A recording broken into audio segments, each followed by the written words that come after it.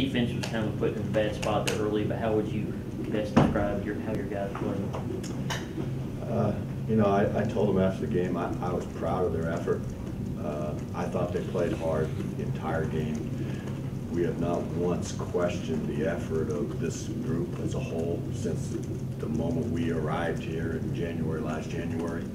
And you know, it's our job, it's my job to make sure that we're trying to get them in the right place to be successful, because they're giving us everything they have. And I've got to do a better job of hopefully scheming them and making sure that they understand the scheme as well as I do, and simplifying it enough so that they can continue to play hard but execute a little better.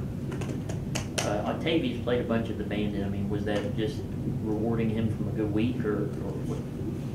Well, they had a bigger, you know, obviously it was a different type of attack than we've been used to. It was a tight end oriented attack where they were really, you know, trying to hammer our bandit position.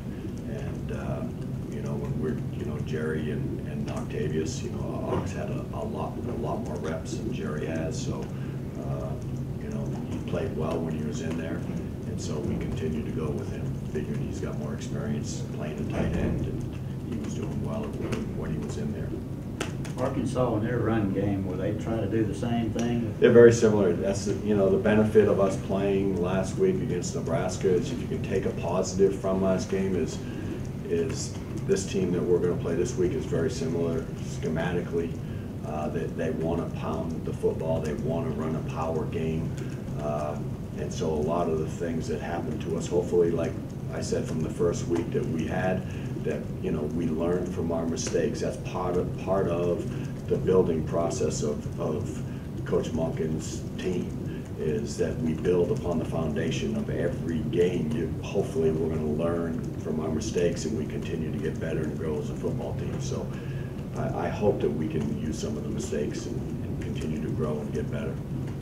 Marius Miller, 14 tackles. I know you don't like to see a safety making that many tackles, but it seemed like he did make some plays when he was. Well, you know, with the type of scheme that we faced last week, you know, it was a tight end oriented scheme where we're asking those guys to you know, once they get certain blocks, you know, they trigger and fit the run. That's what a safety's supposed to do with the way that the scheme is designed. So, you know, the guys up front, you know, everything's structured to either box, spill, or whatever, and ultimately it's going to come to somebody, whether it's a corner or whether it's a safety. So a lot of things ended up in DeVaris's, you know, fits.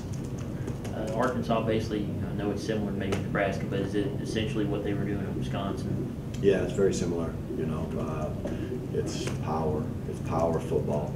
You know, they're big, physical. Their backs are going to run downhill, and we're going to have our hands full up front. You know, we've got to make sure that, you know, we don't get knocked off the football, and we got to make sure that, you know, our defensive backs understand exactly what their fits are. And so it's probably going to be a very, hopefully, you know, we learn and we get our fits the same way, and DeVaris has a bunch more tackles. The freshman running back, I know he was a pretty high-profile recruit, but he's been pretty much as advertised, would you say? Yeah, he's a physical back. Big, physical, runs downhill. A little different than number 8 from last week.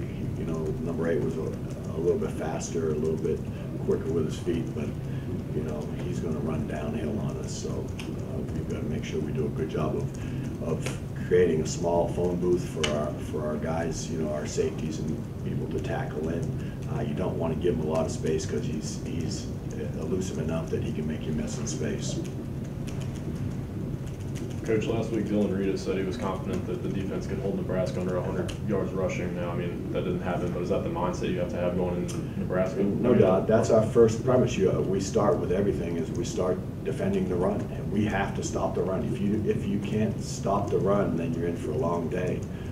So I honestly thought that we would do a better job of stopping the run. I did. That was disappointing to me that we didn't hold them to less rushing yards. A couple of them came from mistakes that I blame that on myself, that I didn't do a good enough job of, you know, explaining and exactly where guys are supposed to go and giving them confidence to fit where they're supposed to fit. So we're hopefully going to get that corrected this week, and, you know, get back. And I hope again that we got to stop the run. We can't give up that many rushing yards and win the football game. One thing, I guess, y'all did a pretty good job of containing Martinez as far as running the ball. Is that one positive? That was a big thing because, you know, going into the game plan, Patrick, is I thought that, you know, I thought we were going to be successful stopping the run. And then on third down, the one thing that you see on third down that they've been successful in keeping drives going was, you know, they would have them covered and then Martinez would run with the football, you know, and get the first down on third down. And so that was a big part of our plan was, you know, stopping the run and then not allowing him to scramble on third down. And I thought we did a pretty good job of keeping him bottled up for yardage on third down. Is Rita going to be able to play? Right now, it's uncertain. You know, we're still waiting for the report to come back. You know, I'm hoping he's going to make it. I asked Coach Munkin earlier about the mindset of the team, how they're looking at the losses, either 0-14 or 0-2. How do you personally look at it, and what other players, what are their mindset about this team? You know, like we talk. You know, Coach Munkin talks about is, you know, you can't. As with the moment that we arrived, we weren't. We're not. How do I phrase this? We're not looking backwards. You can't turn back the hands of time. You can only look forward. You can learn from your mistakes, and that's what we're working on right now. Is not worrying about 0-2 or 0-14. Is we talked about even when we were down big into Nebraska. Is when we can't control things that have happened in the past. The only thing we can control is the very next snap. And this group, I promise you, has been tremendous about bouncing back and being positive. And so I expect nothing less than, you know, a great practice on Tuesday because, you know, they're focused, they're determined, you know, they're working hard, and I hope, you know, we're going to take it one snap at a time, one game at a time, to get better. Miller put up pretty good numbers. Was there anybody else that you kind of saw on film that did his responsibility, maybe, you know, played well? I'm sorry. Anybody say beyond Darius Miller who kind of played well on defense for you on Saturday?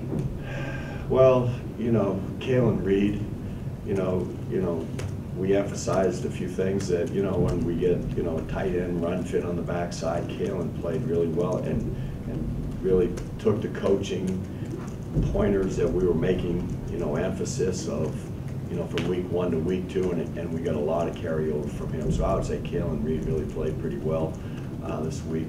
Devarius, obviously, you know, and our guys up front, I think that they're playing hard, you know, and Alan Howes continues to be the leader out there. Alan has really worked hard and taken leadership and getting everybody in the right place, communicating with everybody, you know, really been a pretty important person to our defense. Reed is somebody that sees some, you know, I know you just got here and had him for last year, but it seems like he's somebody that's kind of made progress with each week, with each, you know, practice. Is he somebody that's a student of the game, you know, physically matured, but how would you best describe him? He's a bright player. He's got the physical traits to be a pretty good corner. He's big, he's strong, and it's important to him. If it's important to you, you're going to work at it to get better. And I just left upstairs, and he was up there watching tape already. So he was one of the first players in, you know, today to watch film. So you can tell it's important to him, and that's why it shows by his play.